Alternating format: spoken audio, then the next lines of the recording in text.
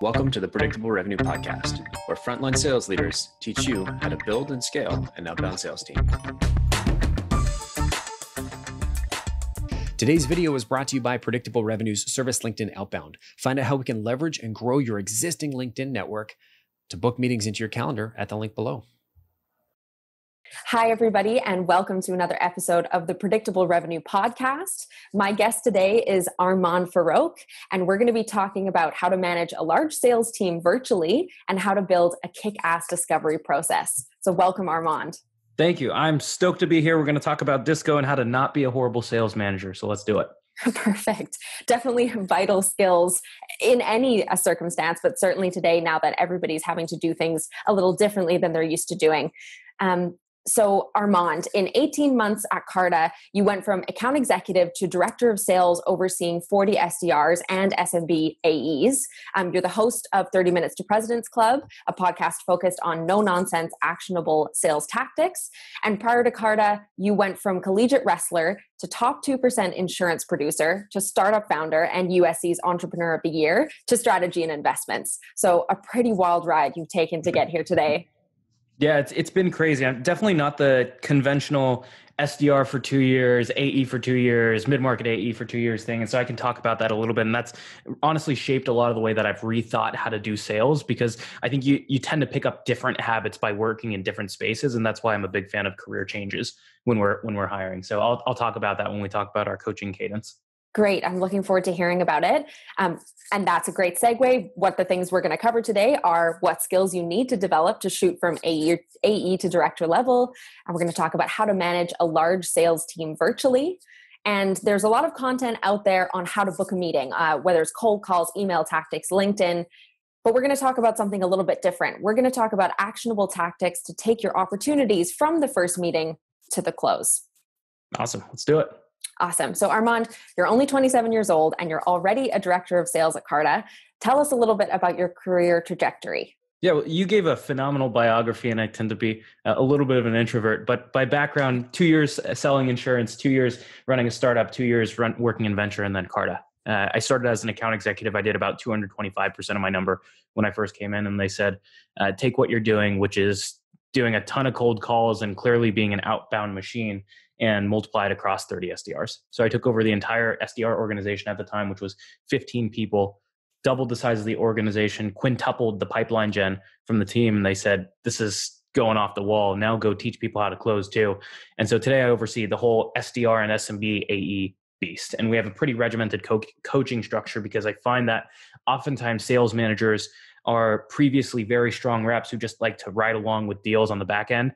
And that's not what you can do with somebody who just graduated college or has been an SDR for a year and now needs to close with a CFO. And so I'm happy to talk about a lot of the structures that we put in place with our team to develop our reps.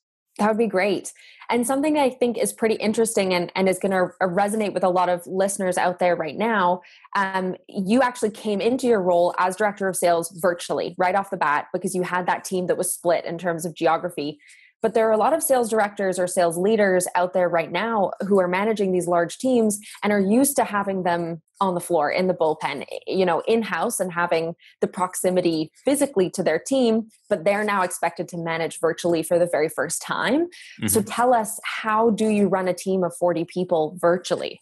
Yeah, it's all about the cadence. I saw this ridiculous LinkedIn post that said, I haven't had a one-on-one with my manager in 3 weeks. And I'm like, then what is he doing? Like, you haven't talked to, like, is he just sitting there and looking at the dashboard and assuming that you're doing things well? And this person was a top performer. And so to me, there are things that you do specific rep to rep, but then in the one-to-many motions, your cadence as a leader is critical. And this is also where people tend to hit their ceiling, going from rep to manager to director. And so, for example, what our cadence looks like is we need something to hold people accountable to their commitments, something to keep people motivated, and then something to develop people. And oftentimes people try to jam all of this into one-on-one. And so what this looks like is coaching is different from training. So at the one-to-many level, we're doing training. And so on our Monday morning meetings, we are doing a Monday morning stand-up where we have public commitments that are in a shared Google Doc, and we have check marks for every time you hit a commitment. If you don't hit the commitment, we do fun consequences that are non-mandatory. For example, my consequence one time was eating Greek yogurt only for an entire day. Right. Oh. And so we get people, like, we have fun. We have a good time doing it. That's also when we communicate out announcements. So every Monday morning meeting, it begins it starts the beginning of the week. And a lot of leaders, like, they have communication issues. They have a hard time getting announcements out. And so we announce everything and we start the week on a Monday, and we start it on a high note with some energy. On a Wednesday, every Wednesday morning, we do a sales builder with a team. And it's some sort of skill building activity. Maybe it's cold call reviews. Maybe it's somebody talking through a new talk track they're trying. Maybe it's somebody breaking down their cold emails, whatever that might be. And we're constantly pushing the development of the team. A lot of managers hand this off to sales enablement. To me, like, if you're not coaching, if you're not training, then why the heck are you here? I didn't hire somebody to just sit in on deals. Mm-hmm. And then the last thing that we do is we do a couple of one-off things like dial blitzes and quick stand-ups with the team to keep people fresh. You got to have the constant contact, especially now. You don't have the luxury of a sales floor. And fortunately, we already had this cadence in place, but it gave something for reps to latch onto when there wasn't structure. And I see so many teams floundering right now because they're trying to cobble together the structure right now, and it feels forced. The moment you step onto a sales floor, you need to implement that structure on day one to show your reps that you have a process for developing them. Awesome. So sales leaders that are out there now trying to develop this virtual system of kind of coaching and managing and training need to just set out a cadence, set out a schedule, and stick to it. Exactly. And it gets people in the motion of it, right? If you change it, if you do a training 1 week and then you do another in 4 weeks and then another in 17 weeks, it ruins the momentum. Gotcha. People come in with the expectations and they plan their weeks around the Monday morning meeting, around the Wednesday morning sales builder, around the Friday dial blitz. And it gets people into a routine, which is the number one most important thing that you need for quote unquote predictable revenue, is you need predictability in your routine and everything you do.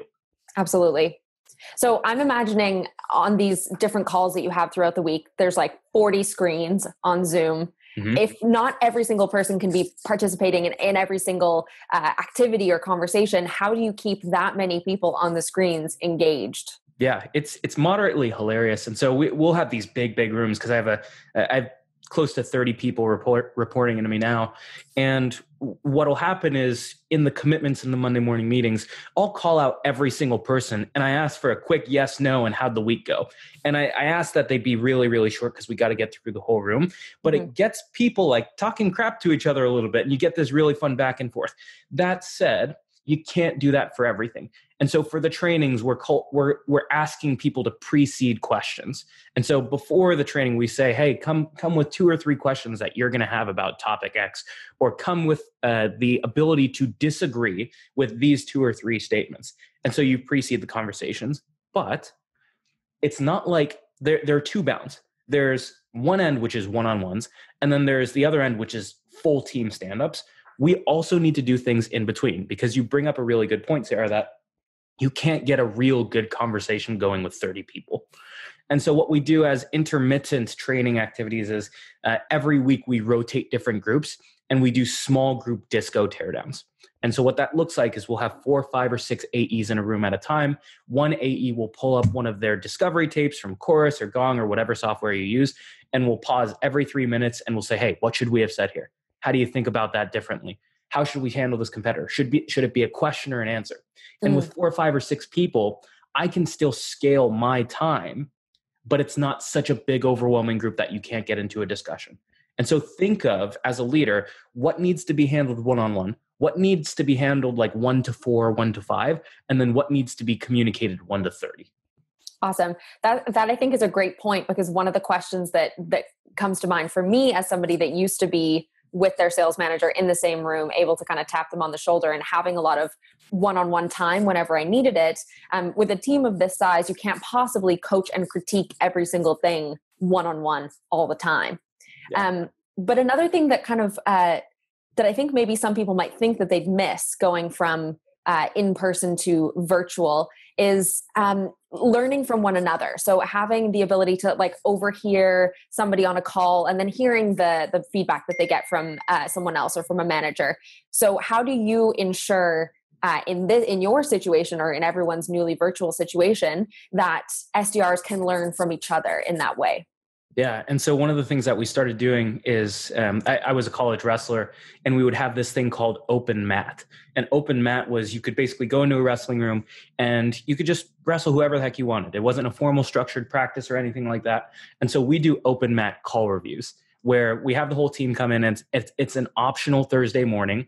And if you want to bring in a call, you can. And they're typically cold calls.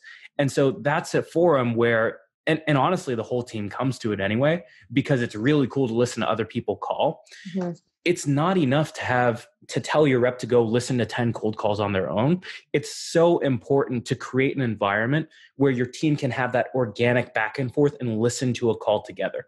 And so every single week, Thursday mornings, we do an open mat call review. People bring calls to the table. They throw them on an Asana board, and we just crank through them one by one by one. And it's really the same concept with the tape teardowns too. Mm-hmm. It's like, I want other people hearing each other's opinions. I don't want people listening to call recordings in a silo.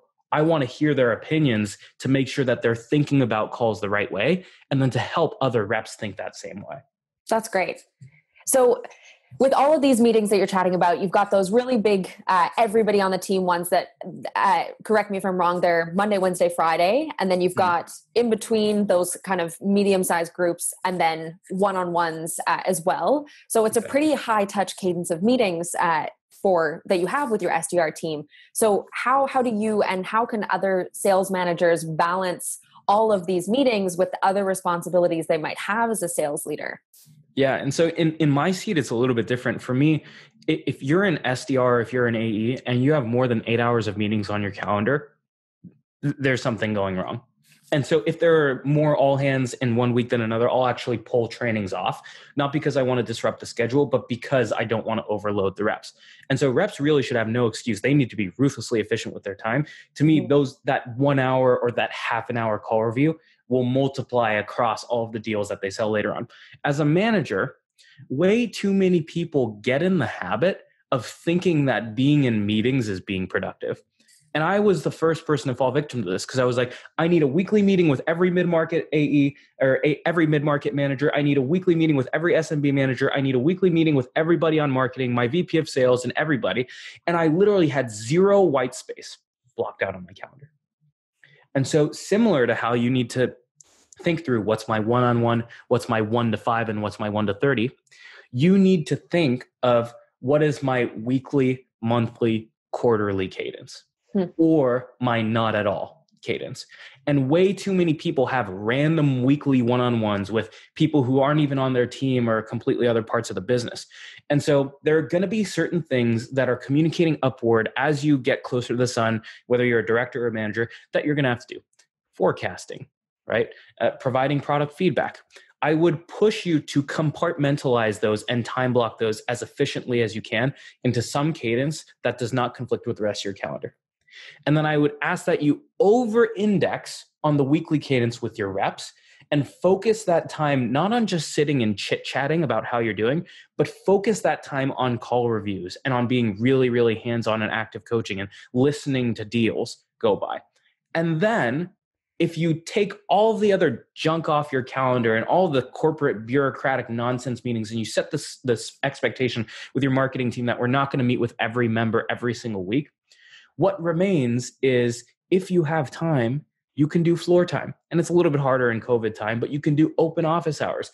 And there's so much that happens in that organic time where you're just listening to the floor, or you're helping people with an email objection that they got at 2 p.m. and you happen to be in a one-on-one. All of those things, you need to block time for the organic interactions, especially in this COVID environment, because otherwise they're just not going to happen. You're going to be running from meeting to meeting, and your team's not going to see you for the entire day. Very true. That's a conversation that I've had with a few people, because we don't have this time of like traveling between meetings for people that maybe salespeople who would have been driving out to see clients, or even for managers, they would have had like their lunchtime, and then the time that they get up and wander off to, do something. We end up having our calendars just be chock-a-block with back-to-back pre-scheduled meetings, because we're doing our best to create some kind of routine in total uncertainty. But I think you're totally right. There needs to be almost a bit of scheduled randomness to actually keep normalcy. Yeah. I mean, I talked about the cadence at the beginning, and sometimes people take that too far. All in all, that ends, the Monday morning meeting is 30 minutes. The dial blitzes are an hour, but you're doing the job. And so that's not even a meeting. Like you're literally just cold calling. There's a 30-minute call review and a 1 hour training, right? And maybe like another 1 hour call review. And so all in all, you got 2 half hours and then 2 full hours. That's 3 hours of meetings, right? Some people take it to like way too far. They're like, we're going to do a 1 hour stand up at the beginning of the day and then a 15-minute stand up at the end of the day. And then we're going to do trainings and all this stuff. I'm like, guys, like at some point we've got to sell here, but you need to make yourself available because that's your job as a manager. And so it's a tough balance. But if you can't do floor time today, you got to find some substitute for that. And that substitute is not having more one-on-ones with your team where you ask them how the weather's going and how their working from home situation is going, because I'm getting really sick of those conversations at this point. Totally makes sense. Earlier in the conversation, you mentioned somebody who had said to you they hadn't had a one-on-one in weeks and weeks, and you were saying, what's that manager doing? Are they just sitting there looking at a dashboard? And in a previous conversation, you said to me, you're not a dashboard manager, unequivocally not a dashboard manager. So what do you think are the key things that a manager needs to be looking for instead of looking at the dashboard? Yeah. Again, so the extremes are never good. Some people literally live inside of Salesforce, and I'm like, what are you doing? Like, get out of that. But then other people just completely ignore the data, and that's also wrong. And so I have a very, very simple Salesforce dashboard, and I have one dashboard that I use for most things. And I call it the inputs dashboard. And it literally walks me from beginning to end, rep by rep, what is going on. And so beginning, how many demo requests did they get? Where's their top of funnel coming from? How many dials did they make? How many emails did they send? How many meetings did they have? How many meetings actually kept? How much pipe did they create? How much pipe was closed? And then what does that look like on a month-over-month basis? And so I can use that to understand and diagnose where I need to coach. So for example, if somebody is looking low on the month, I'm going to look at their pipe gen. I might find their pipe gen is low. I'm going to look at their top of funnel. I might find that their top of funnel is fine. And so I'm like, well, are they just not working their leads properly? And then I might find that their dials are low, or they're on their dials, they're not converting really well. And that's when I go in and do a call review with them. And so you use the dashboard to diagnose, to pick apart the different parts in the sales cycle where someone can mess up. But then you get out of the dashboard and you start coaching, and you might find that it was something different, but you got to use it to diagnose where you might have a problem. And then you got to get off of it. Awesome. That totally makes sense to me. Yeah. Okay, cool. So the next thing that we wanted to talk about was, instead of kind of focusing on the initial booking the meeting and the kind of, we kind of chatted before, if you Google like great cold call tactics or how to book a meeting, everybody is sharing really amazing stuff. There are so many different thought leaders on LinkedIn that are giving all of these really incredible and actionable ways to go about that, depending on what industry you're working in or who you're targeting, what you're selling. But what we don't get a lot of out there is content for AEs on the discovery process. So let's talk about actionable tactics for building a strong discovery process. So you've gotten your first meeting. How do you manage that op from meeting to close? Yeah, let's take it beginning to end. So it's crazy. There are so many, there's the Fanatical prospecting book. There's so many different prospecting playbooks out there. But to your point, like no one's really cracked the code on discovery. There are a couple really good books that I can recommend. And let me tell you what not to do. A lot of reps will get into a call. And this happened to me the other day where someone was trying to sell me software. I got on the call. He was like, well, look, I really appreciate you taking the time. Let me pull up these slides, and so I can share a little bit about our company, and then we'll do a demo, and then we'll open up for questions. And I was just like, okay, like you got an introduction from a guy who is in an engineering function, so he knows nothing about my business, and you're assuming that I have a general sense of like how you can be helpful to me and all of that stuff, and so you're just going to start pitching me on day one.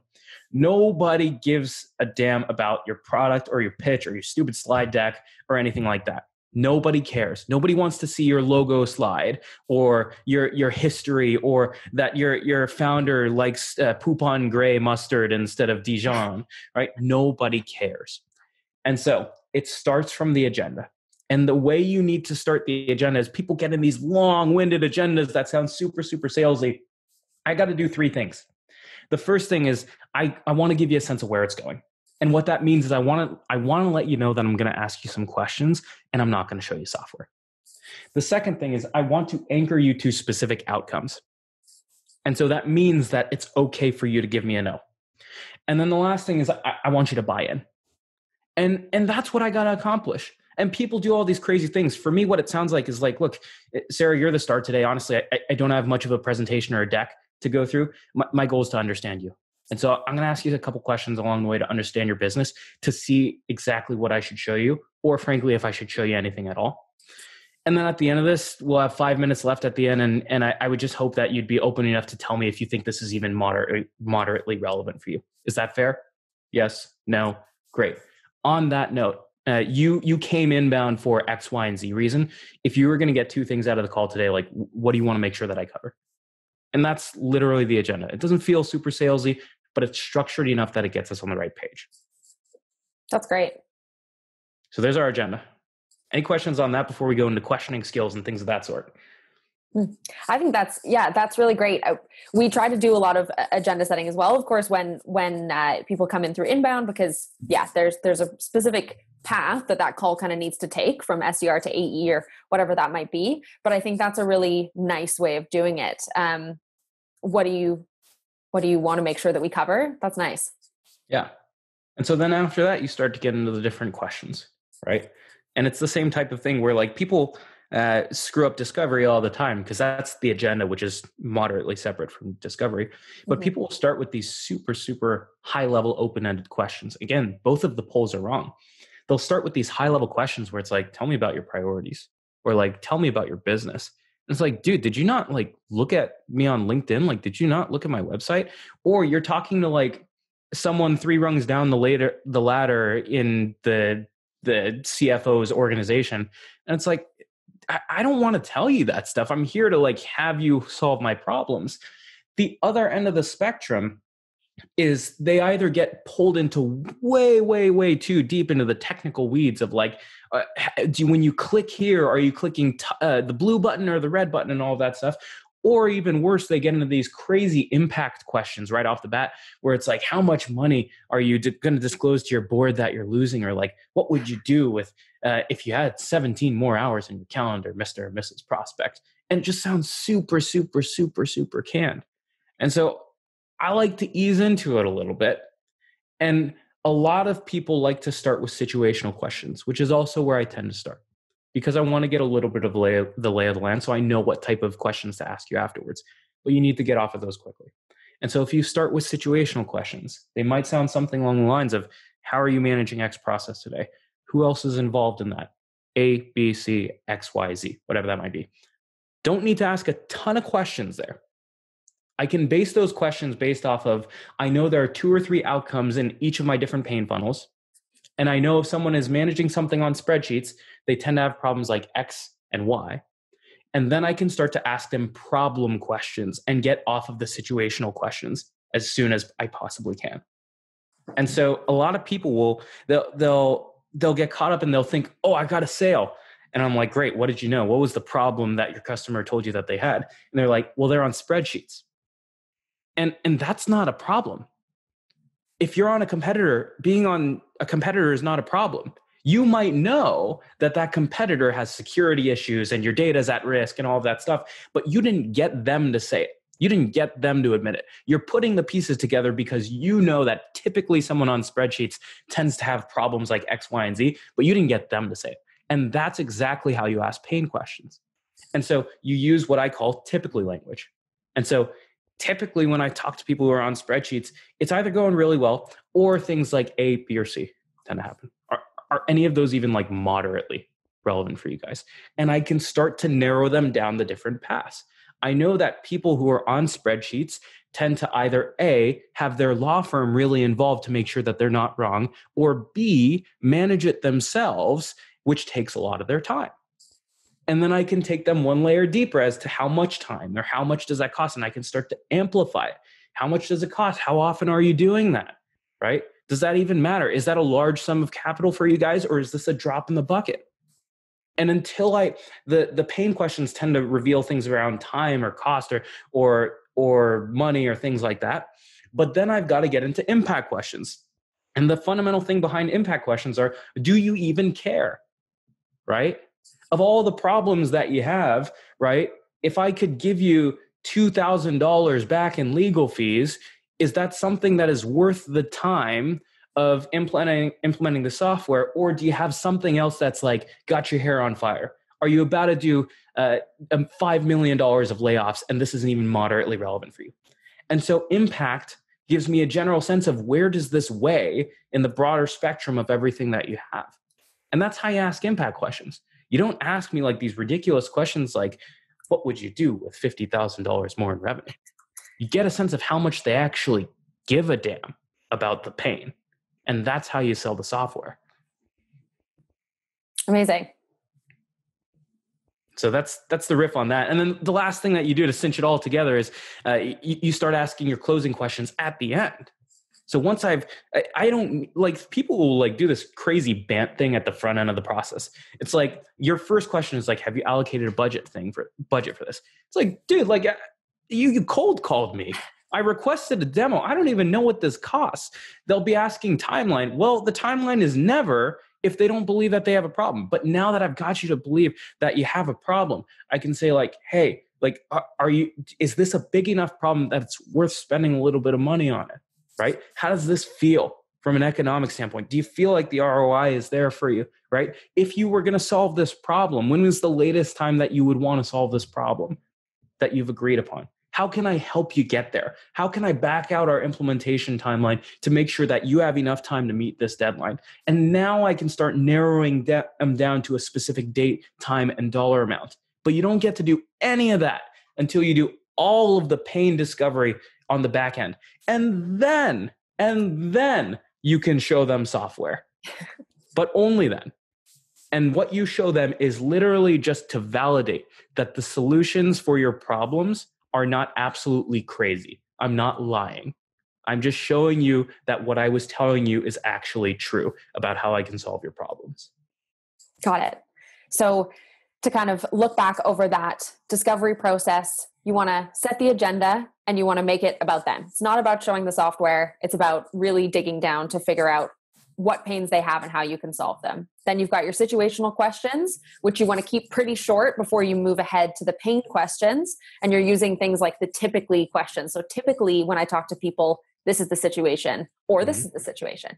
Then you're moving to your impact questions, which are to figure out if they even care about everything that you've outlined thus far. And then after that, you get to go into those closing questions, which are the traditional qualification questions like the BANTs or the MEDIC or MEDPICs. And then only after you've nailed all of that, they do care, you've discovered that they qualify with all of your BANT or MEDIC or whatever, then you can show them the software to confirm that you can help. Phenomenal recap. Well done. Nice. That's a good kind of step-by-step process that I think a lot of AEs will be able to implement pretty quickly. And I'm sure a lot of them are already doing these types of questions, but maybe not in this quite exact order, or maybe not with the right focus on the right types of questions. So that's amazing. Thank you so much for that process. And if I can give one piece of advice, is there's a book called Gap Selling, which has a lot of the similar concepts. Phenomenal book. A guy named Keenan wrote it. And the way that you can start to figure out what questions to ask, so I've given you high-level situational pain and impact questions, is build out a chart that says, these are the common situations. There are usually 3 or 4 buckets that I need to dig into with my prospect. These are typically 1 or 2 pains associated with each. And these could be possible impacts associated with each. And then your questioning trees are not a script. It's just you pulling them across the chart and understanding where they might fit in the spectrum. And so don't use a script. Understand what situations can lead to from a problem standpoint, and then what things tend to happen if they have those problems, and then just organically ask questions from left to right.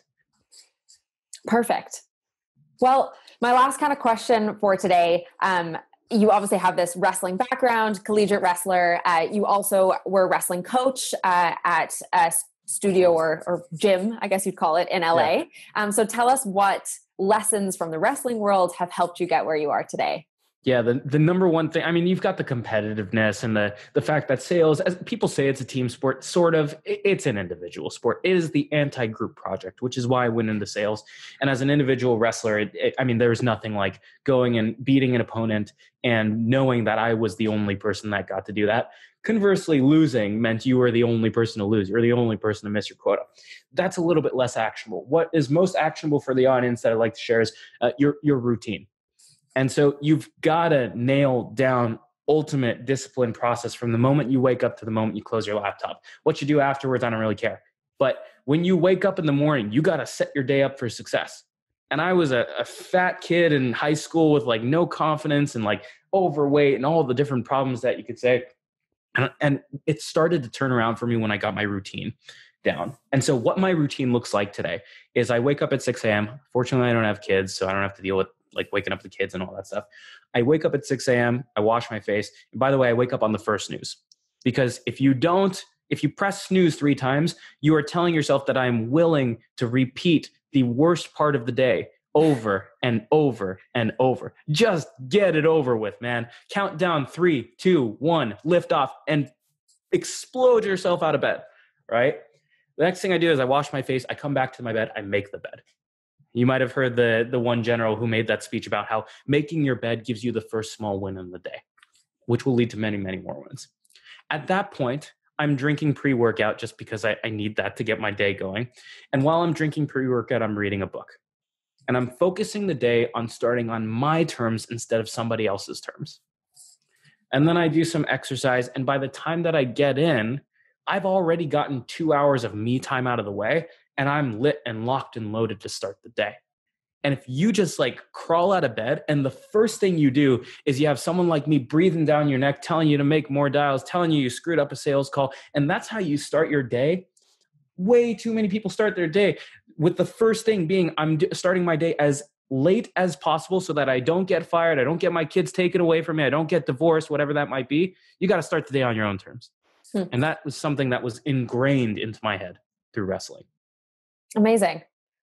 Well, thank you so much for sharing everything that you did on this call. It was amazing. You talked about the skills that you developed to get you from AE to director of sales. We chatted about how to manage such a large SDR team, or our team of account executives now virtually. And then finally, that really, really actionable, the actionable tactics for discovery. So that kind of was a kind of a 5-step process that we went over there of how to get really, really strong discovery calls. If people want to get in touch with you, how can they do that? Yeah, two big ways. So the first way is a lot of the stuff that I'm packaging here is I tend to splice it up into little bits and I release it on LinkedIn. And so I post a ton on LinkedIn. Come and follow me. I'm the only Armand Farrokh. I have sort of a weird name, so come and find me. The second way is we run this awesome podcast called 30 Minutes to President's Club. It's 30 minutes, no nonsense, actionable tactics. Everything is actionable. It's no nonsense, no theory. And so follow us on that. Please give us feedback if you get the chance to listen to an episode. And this show is also an awesome one as well. So please make sure that you continue listening to Sarah and the rest of the guests that come on board. Thank you so much. And you mentioned the book Gap Selling by Keenan. So we'll also make sure to share the link to that. That's an awesome one for discovery process. Thank you so much for coming on the show, Armand. It was great chatting from you. Great to hear about your such varied experience. And I'm looking forward to having you again on the show down the line. Awesome. Thanks so much, Sarah. Thank you. All right. Shout out to Predictable Revenues Service LinkedIn Outbound Service for sponsoring this video. As a founder and sales leader myself, I know most of the best practices in terms of like what I need to be doing on LinkedIn. But sometimes I just don't have the time. You know what the right things to do are, but it comes down to a trade-off of where's my time better spent? And can I find somebody to click around on LinkedIn for me and book meetings, and then I can focus on higher level activities. And so think about it. What's the best use of your time? If you're a founder, sales leader, and you have a team, you need some meetings, I'd encourage you to check it out. I'm using it myself. I'm obviously the founder, so eating our own dog food. But if you're curious, click the link below to learn more.